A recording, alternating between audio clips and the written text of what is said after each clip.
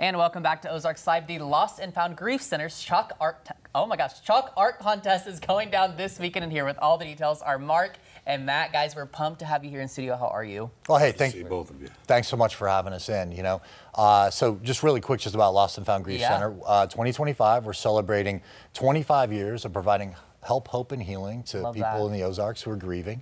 And all of our therapeutic grief support services are free. The groups are free, and individual counseling is fee-based, but it's going to be a lot less than you pay for a counselor, and we're located right there on 1555 South Glenstone, what one young participant calls that spinny heart place.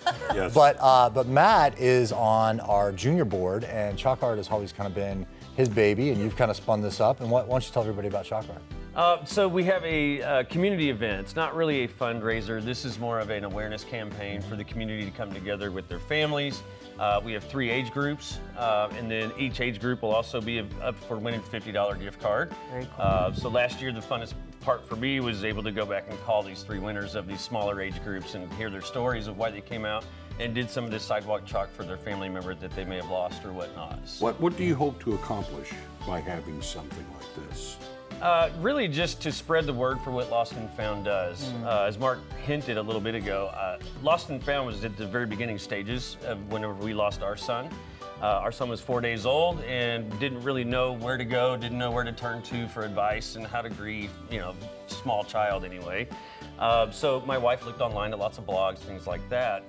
But once I found out about Lost and Found, I actually sought them out and wanted to be a part of their organization to tell people what it's like to not have it, basically.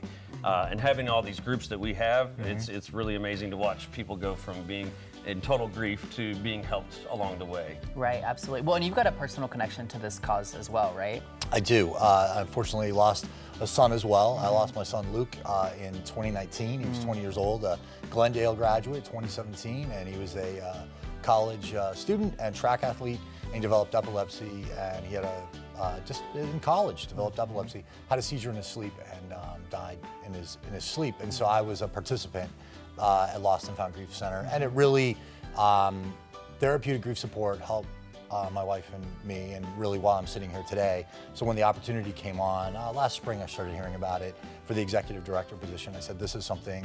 I'm a former communicator, like you two. I used to work in this studio a little while ago, but that I could use some of those skills to raise awareness for Lost and Found Grief Center. And I think that's what Matt was saying, is that the Chalk Art Contest, and we saw some of the images while you were talking, Matt, it's really just to raise awareness about Lost and Found. I mean, if you want to come out and do an art piece about somebody you're grieving, it could be a celebrity that you love, you know what I mean? But it could be somebody very personal to you. You can do that art. Does this kind of, what it sounds like to me, does this kind of focus or nurture the idea of letting people know you're not alone in what you're going through?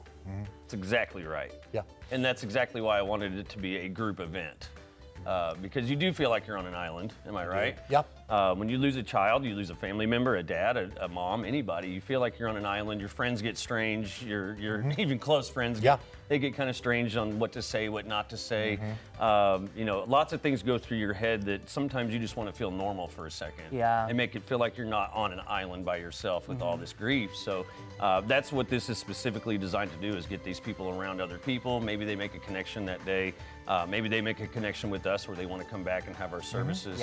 But this is fully an awareness campaign. There's no money involved unless you win $50 for your age group. That's incredible. Well, and it really is such a relative feeling, and there's so many people that have experienced that or will experience that, however you look at that. So people want more information, want to use this as a resource, or just want to keep up with the Chalk Contest. How do they go about getting that? You just go to lostandfoundozarks.com, or if you go to Lost and Found Ozarks, our Facebook page, we have an event on there. But it is this Saturday, 2 to 5, Nix's Rotary Park. Matt's providing the chalk, and it's completely free, just like our therapeutic grief support. I love that. It's free to the people we support. Yeah, well, guys, thank you so much for being here. We appreciate it. Thanks for having us. Yes, good stuff. All right, well, coming up,